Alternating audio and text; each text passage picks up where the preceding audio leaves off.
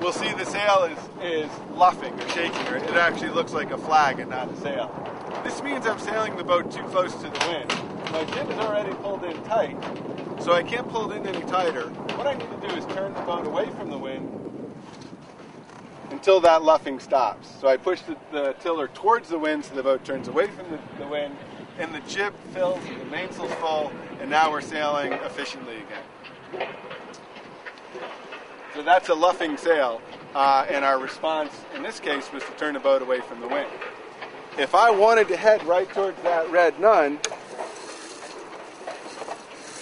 and my mainsail was luffing, and it's not in the middle of the boat, what I want to do is pull the sail in. So I'm going to pull that sail in until the luffing stops, and then I know I have my sail trimmed efficiently.